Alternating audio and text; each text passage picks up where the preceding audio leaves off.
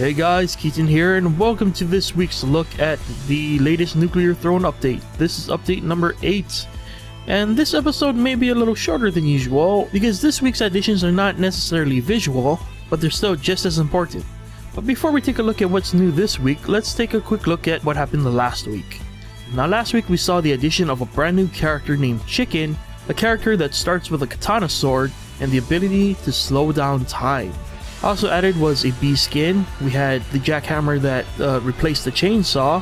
YV got a gold revolver, and also a secret enemy that, spoilers if you have not played the game since update 7, I suggest you go and play before because I'm definitely gonna continue spoiling that enemy in these future videos. So last warning on spoilers there. So yeah, a ton of new stuff was added last week that made the update pretty substantial. I suggest if you want a more in-depth look at that update, you go back and watch our update number 7 video. Because today is all about update number 8. So let's head right into update number 8. Now this week is a little weird for me to cover because I've never had to do it before, but this week is much more about the little things that you probably take for granted in video games.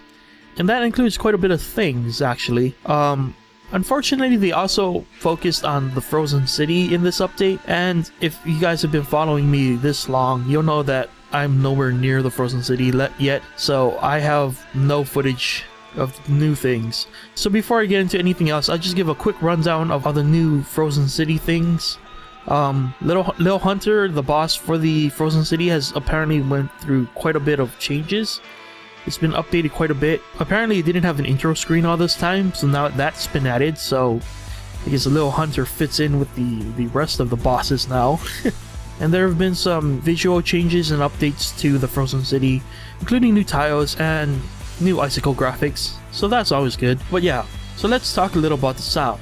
It seems a huge focus of this update was on the sound, and it definitely shows. A couple of the new sounds that were added were scorpions now make a fizzy sound when they're firing. Actually, it's more of a spray sound, I should say. It's a spray sound to go along with their wall of green mist or whatever it is.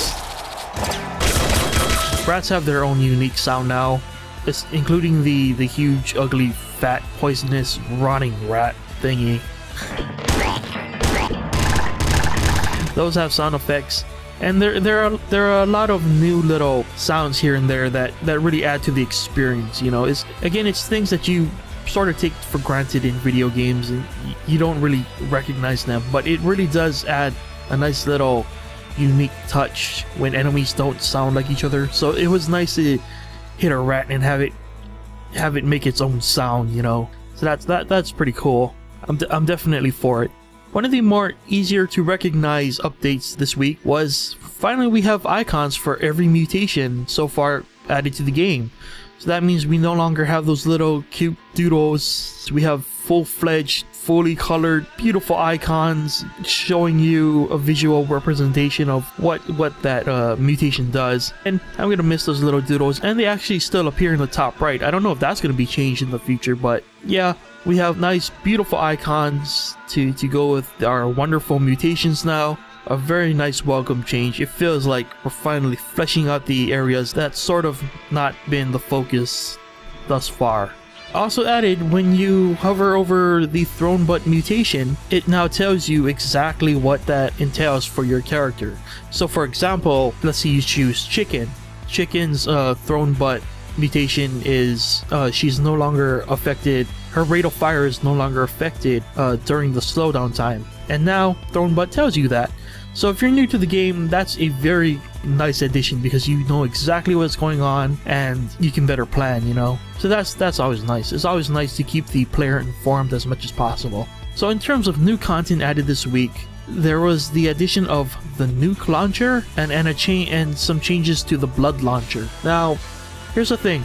When I try to record footage for these update videos, I tend to cap my experience at an hour to an hour and a half.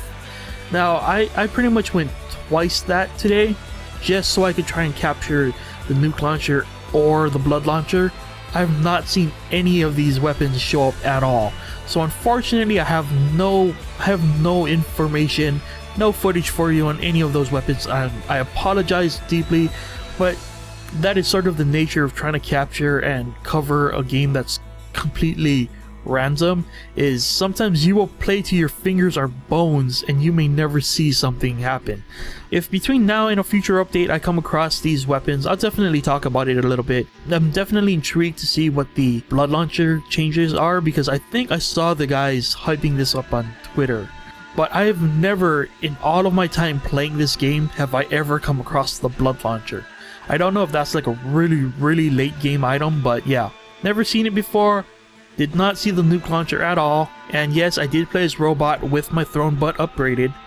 But moving on, let's move on to changes and fixes, because there has been quite a significant update to items I actually use, so I can maybe talk about those.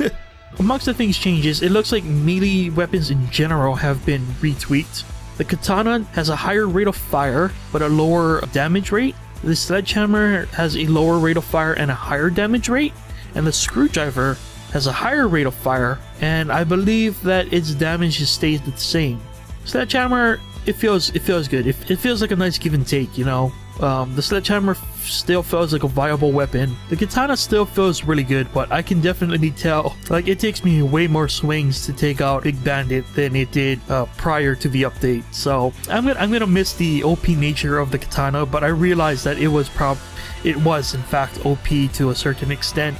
So that's fine. I'll definitely be able to get used to the katana's changes. Now the screwdriver is pretty interesting. In the past I've said the screwdriver is not a very good late game weapon, but with the up in rate of fire, it sort of makes it a lot more useful. Before, I always used to consider the screwdriver like a World 1 weapon, you know. By the time you get to the sewer, if you don't have something with some range, you're probably gonna get screwed. Screwdriver's rate of fire was sort of a reason it was difficult to use, but since they've upped that, I found that the screwdriver is actually a much more viable melee weapon now. I definitely wouldn't take it over the sledgehammer or the katana, but it feels much more like a useful weapon now, so it's definitely nice to continue to see these weapons being tweaked so that they don't become irrelevant to the game, so thumbs up for that. Another change, Boiling Veins, the mutation that when it was first introduced would protect you completely from explosions and fire. In a previous update, they tweaked that so that you would only take half damage. Now it seems that Vlambeer have retweaked it again and actually made sort of a compromise. So if you are under 50% of health, you will no longer take damage from fire or explosions. In general, it's a very good and nice change. It's a welcome change, you know, to make things a little more fair, considering, especially in World 3, things are always blowing up in your face, especially like with Big Dog, and that can technically get a little annoying, you know. So it's nice that that option exists for people who are not good at dodging explosions or whatever. Apparently there was a fix to the spawning of the secret enemy, aka the mimic chest. No specifications, but I think this might have to do a little bit with something I saw on Twitter about how Chicken can apparently use her slow motion to detect where mimic chests are. I don't know. Someone's gonna have to help me out with that one, because I'm not exactly sure what the change entails. I kind of thought maybe mimic chests move when you're not looking, because I swear I saw that happen today while I was recording, but that could have just been my eyes playing tricks on me. So yeah, that pretty much wraps it up this week. Again, not a lot of visual additions, but a lot of welcome to little changes that make the experience feel more fleshed out, you know. For the longest time we've just had these doodles, now we have beautiful portraits. We get some nice detail in the characters, we get to see them a little more than through the little sprites, you know. So that's a nice welcome, and definitely it's nice to hear more sound effects, especially things unique to characters, so that it doesn't sound like you're beating the same enemy over and over again with the same sound effects, you know. Again, I think a lot of that gets taken for granted overall. The visual style or the simplistic nature of pixel graphics is not holding back the collective creative dedication to this project. So I'm definitely for that. You know, it's always nice to see when developers and designers and whatnot really take the details into consideration. That's always something I'm going to welcome with open arms. In terms of bugs post update 8, it still seems that weapons will spawn in if you restart the game. Like if you go through a portal and then you force restart, like where you pause and then you hit the restart button. I respawned in World 1 with a grenade launcher. So yeah, that's pretty much the only bug I ran into. So yeah, I'm sure some people will not consider this a very significant update, but it's still a very important update nonetheless, because as I said, it's a focus on the little things that make the overall experience better, and I welcome those because those need to be done to make a very good experience. You need to pay attention to the little details. Other than that, according to the update, this is the point where Vlambeer are gonna sort of slow down on the crazy updates, I believe. You know, these guys are human, so they're definitely gonna want to spend time with their family, and of course, like we covered last week, they're gonna start slowing down a bit, but they promise to kick it back into gear next year. As long as they keep putting out the updates, we'll keep doing these update videos, and if they decide for a couple weeks, hey, you know, we're just gonna let everybody recharge their batteries over the holidays, we're not gonna focus on the updates, that's cool with us. We'll be here holding down the fort with our own runs of the game, and yeah, we got you guys covered. So yeah, that pretty much wraps up this week's video. A lot of new little changes that will enrich your experience, and yeah, if you haven't picked up the game yet, you know, holidays season's coming around. If Santa gives you some cash for Christmas, why not spend it on Nuclear Throne? Hey, ding! We need like a little jingle to go there. Oh, that was Mario. Sorry. Anyway, that was the update. Again, if you want to get this game yourself, check the link in the description below. Take you to their Steam Early Access page where you can pick this up. And yes, thank you for watching. Hope you enjoyed it, and I'll see you guys next time. Bye!